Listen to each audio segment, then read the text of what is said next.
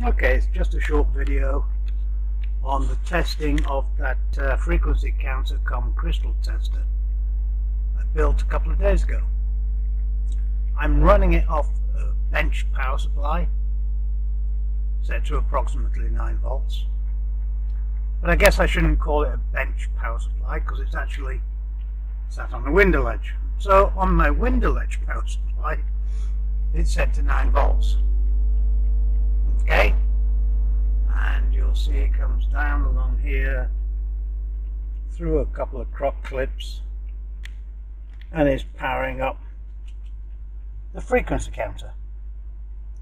Now, a long time ago, when I was building my first electronic door opener, I needed some plastic film to cover over the LEDs. Well, I suddenly remembered I still had half a sheet of it. So this is literally a piece of self-adhesive, slightly tinted plastic shield, which makes it actually readable.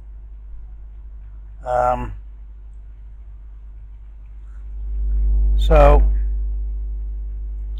me just put that on there. That's it. So what we have going today is my frequency counter, or signal generator I mean. I don't know if this will focus, but maybe not. But whatever it is, it's set for a square wave, 25 kilohertz, 4 volt peak to peak, and because I'm using channel A, it's just the square wave. Channel B is actually set to a sinusoidal wave, or sine wave as they call it nowadays. See if I can, I wonder if I can actually zoom in and focus on this. No, I guess not, never mind. So that signal generator, cum frequency counter, goes down through a bunch of cables to here, to this. Well, I guess it's coaxial to this point because it starts off as a standard jack. Then it splits out into a couple of crocodile clips. One of them here goes to the input of this little cheap frequency counter, and also connected to it is the probe from my little old, probably can't see that, let me see if I can get some light on it, my little Handtech PC based oscilloscope, which is here on the TV monitor, or the computer monitor I guess. You can see it's pretty solid. There's a wee bit of noise on the top and the bottom edges, but I don't think that's noise because it's rhythmical. I don't know if you can actually see this, but you can see the shape forms are actually in rhythm, so it can't be declared as noise. And it's also monitoring the frequency. I don't know if this will focus, but it says 25 kilohertz at 40 microsecond period. So, oops, just knocked my flashlight. So anyhow, now the actual frequency counter itself, as you can see, is displaying a pretty solid 25 kilohertz. Every now and then you'll see the end digit here change, and I've tried tuning the impedance, the guess we used to call it a variable capacitor back in the day, but whatever nowadays.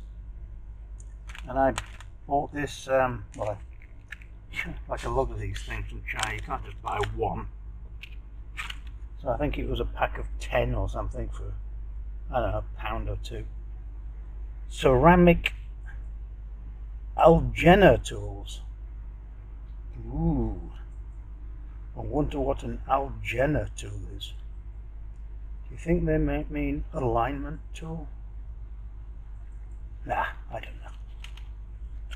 Then on the back side is called a ceramic driver. So, and it was 1, 2, 3, 4, 5, 6, 7, 8.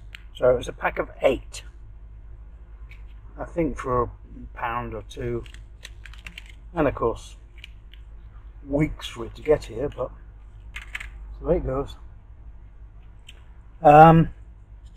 So indeed, it's looking pretty good.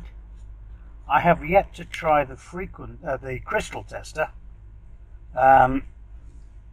mainly because I don't have any crystals. The only crystal I do have is from another one of these kits, and it's at what, 20? I guess that's 20 meg, I suppose. But I haven't opened that packet yet. So, one interesting thing I've noticed though, you see I've got this signal line here going into the in of the frequency counter board,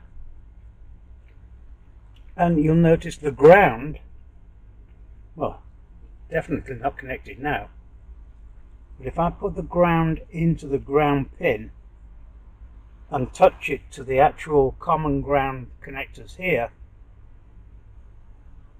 it locks up the whole screen. And sometimes when the screen is just displaying garbage, you actually have to touch the grounds together, and you see what's happening. Look, it's just gone AWOL. But I take it off and it immediately settles back to 25 kilohertz. Don't know why. Could be ground noise, could be, I don't know. There's a ground coming from the bench power supply, there's a ground coming from the oscilloscope, there's a ground coming from the signal generator, so who knows. But once you actually touch it and then release it, it quite happily goes back to being normal again. Alright, I think that'll do so far. It's been a fun project, and I guess this is the end of that particular project. Bye.